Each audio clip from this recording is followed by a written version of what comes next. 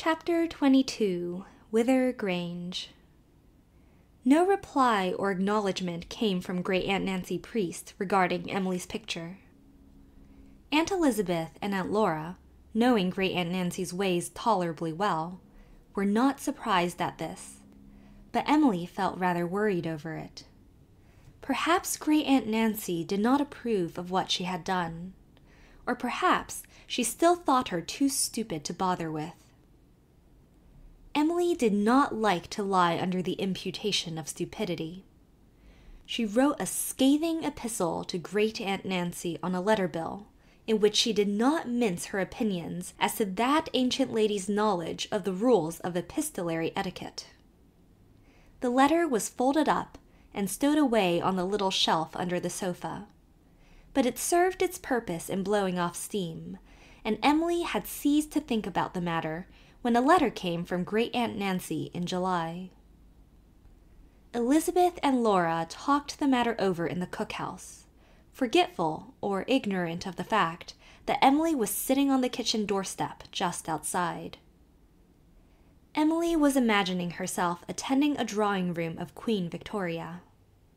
Robed in white, with ostrich plumes, veil, and court train, she had just bent to kiss the Queen's hand, when Aunt Elizabeth's voice shattered her dream as a pebble thrown into a pool scatters the fairy reflection.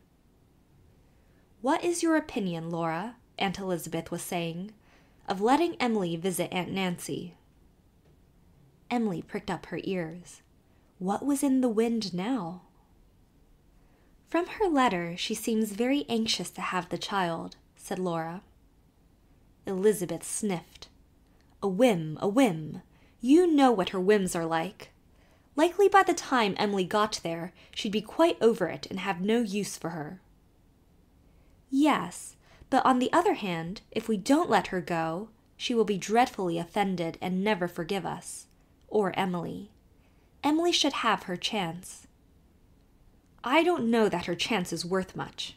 If Aunt Nancy really has any money beyond her annuity, and that's what neither you nor I nor any living soul knows, unless it's Caroline, she'll likely leave it all to some of the priests. Leslie Priest's a favorite of hers, I understand. Aunt Nancy always liked her husband's family better than her own, even though she's always slurring at them. Still, she might take a fancy to Emily. They're both so odd they might suit each other. But you know the way she talks, she and that abominable old Caroline." "Emily is too young to understand," said Aunt Laura. "I understand more than you think," cried Emily indignantly. Aunt Elizabeth jerked open the cookhouse door. "Emily Starr, haven't you learned by this time not to listen?" "I wasn't listening. I thought you knew I was sitting here. I can't help my ears hearing. Why didn't you whisper? When you whisper, I know you're talking secrets, and I don't try to hear them. Am I going to Great Aunt Nancy's for a visit?" "We haven't decided," said Aunt Elizabeth coldly, and that was all the satisfaction Emily got for a week. She hardly knew herself whether she wanted to go or not. Aunt Elizabeth had begun making cheese. New Moon was noted for its cheeses, and Emily found the whole process absorbing. From the time the rennet was put in the warm new milk, till the white curds were packed away in the hoop and put under the press in the old orchard, with the big round gray cheese stone to weigh it down as it had weighed down New Moon cheeses for 100 years. And then she and Ilsa and Teddy and Perry were absorbed heart and soul in playing out the Midsummer Night's Dream in Lofty John's bush, and it was very fascinating.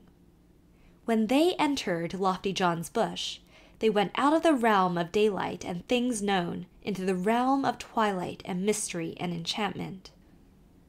Teddy had painted wonderful scenery on old boards and pieces of sails, which Perry had got at the harbor.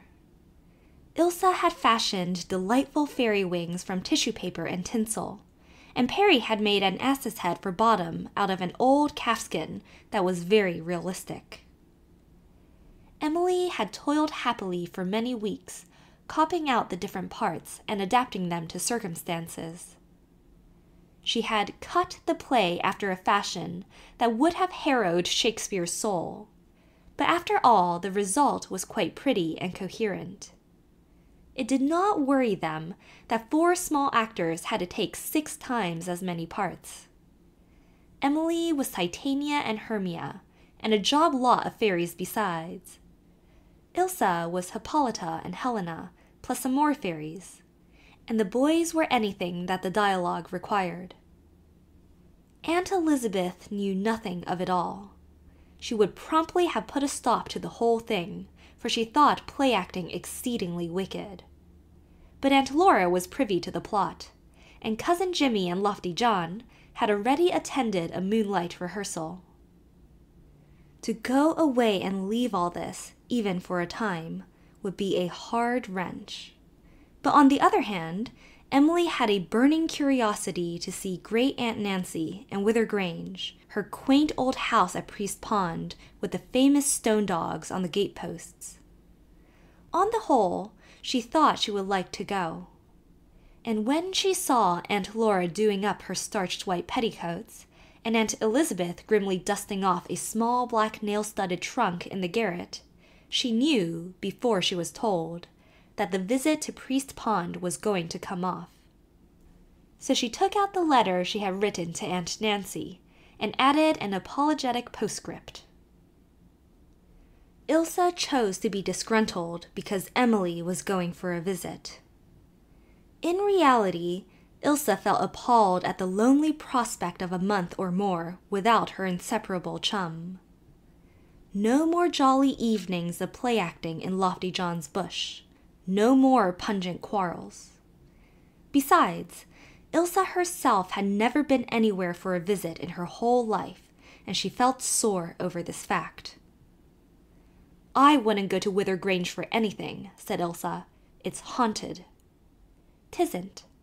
"Yes, it's haunted by a ghost you can feel and hear but never see. Oh, I wouldn't be you for the world. Your great Aunt Nancy is an awful crank, and the old woman who lives with her is a witch. She'll put a spell on you. You'll pine away and die." "I won't. She isn't." "Is. Why, she makes the stone dogs on the gateposts howl every night if anyone comes near the place. They go, 'Waroo!'" Ilsa was not a born elocutionist for nothing. Her "Waroo!" was extremely gruesome. But it was daylight, and Emily was as brave as a lion in daylight. "You're jealous," she said, and walked off. "I'm not, you blithering centipede," Ilsa yelled after her. "Putting on airs because your aunt has stone dogs on her gateposts. Why, I know a woman in Shrewsbury who has dogs on her posts that are 10 times stonier than your aunt's."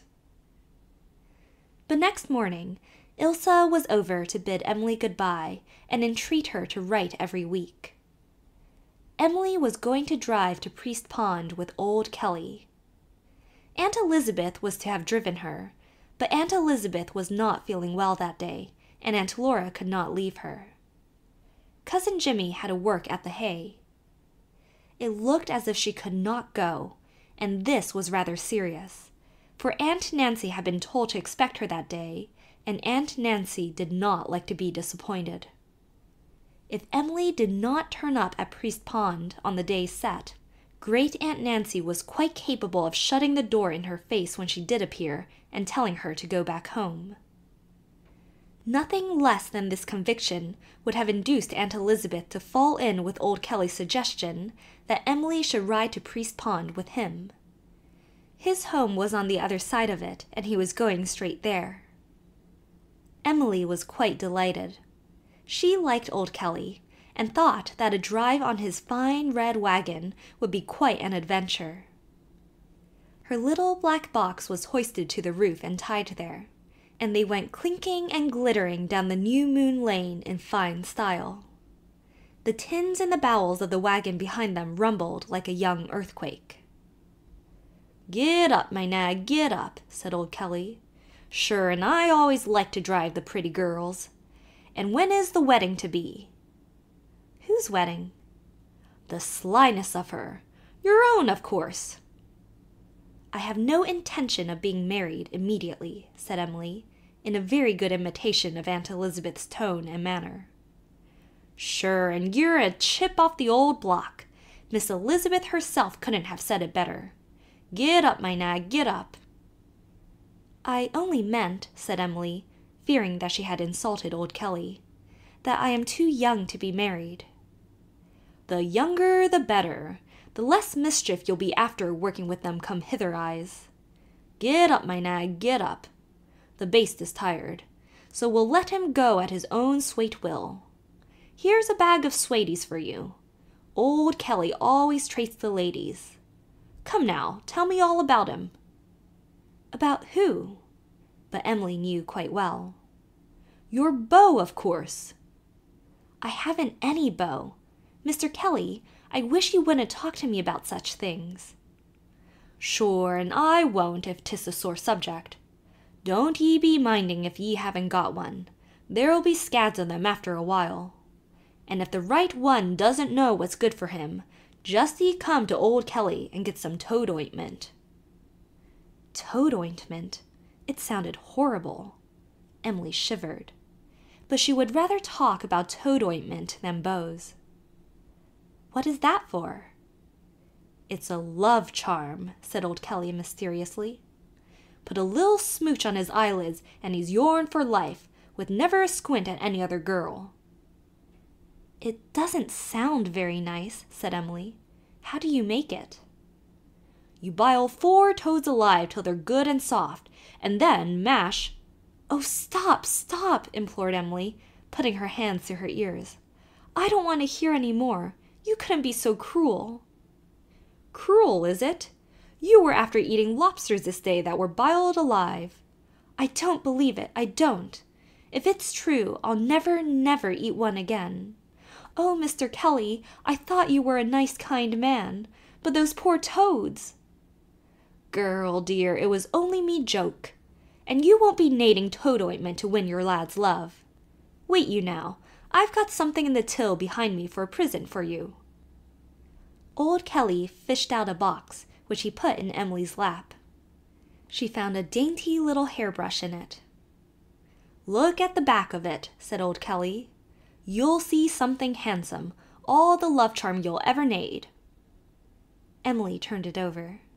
Her own face looked back at her from a little inset mirror surrounded by a scroll of painted roses.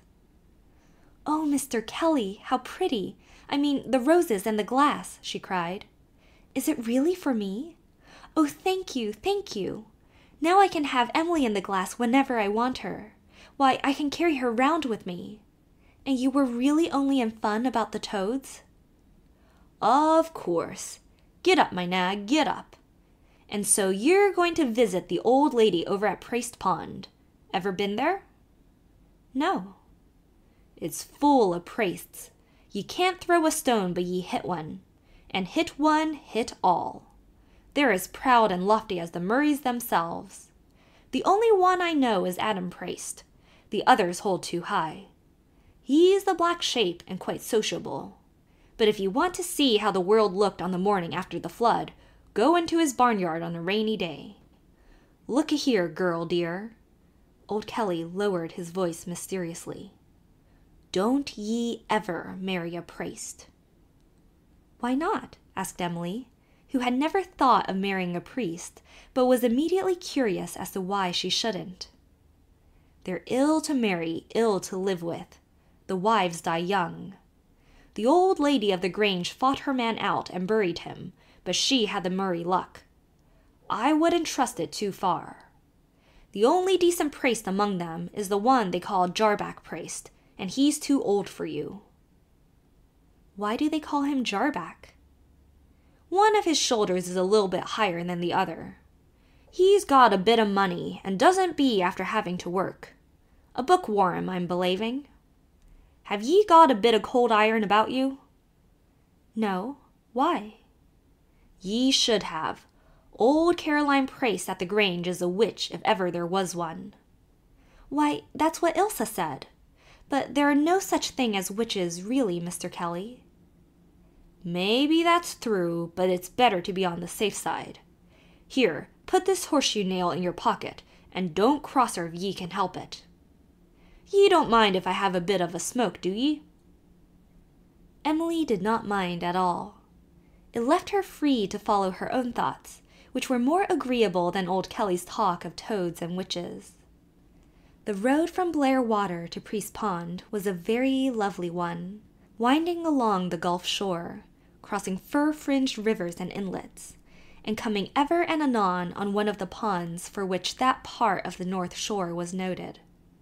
Blair Water, Dairy Pond, Long Pond, 3 ponds where 3 blue lakelets were strung together like 3 great sapphires held by a silver thread. And then Priest Pond, the largest of all, almost as round as Blair Water.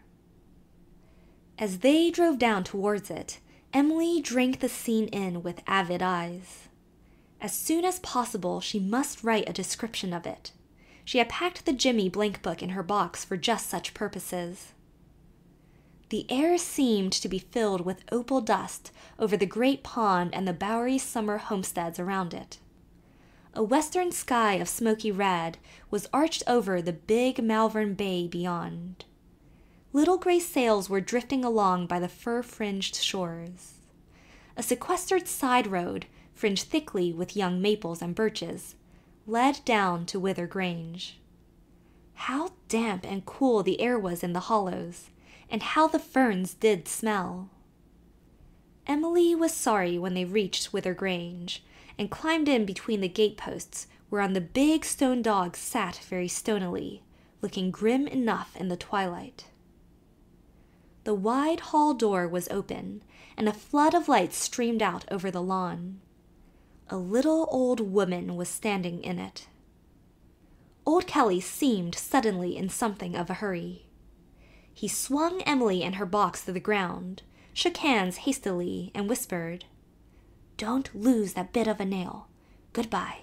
I wish ye a cool head and a warm heart," and was off before the little old woman could reach them.